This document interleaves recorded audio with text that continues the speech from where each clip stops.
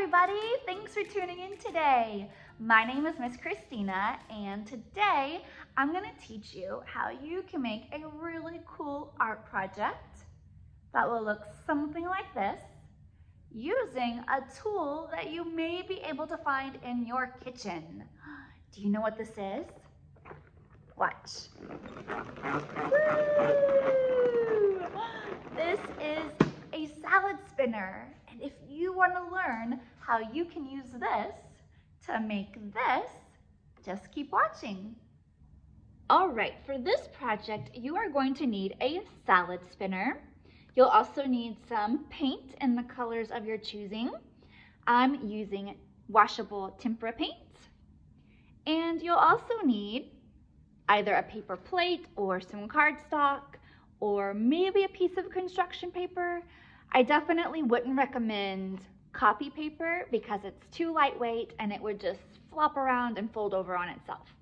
So you'll definitely want something a little sturdier.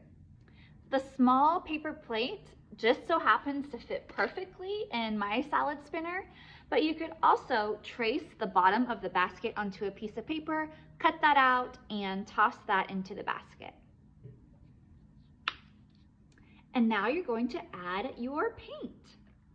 So something about like that will probably be good. And I don't think I would use more than probably about 3 colors because you don't want it to get too muddied. But you can try it out and see. All right. Once you've added your paint, you can go ahead and put the top of the spinner on and go ahead and start spinning.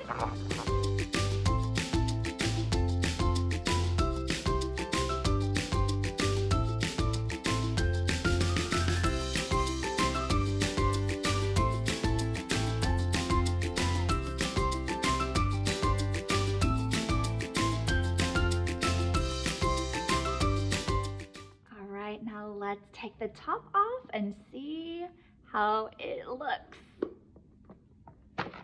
Ooh, very nice.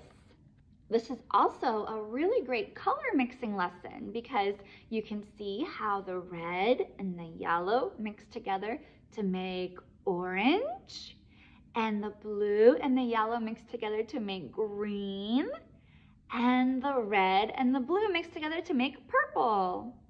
So this is tons of fun, and no two will be exactly alike.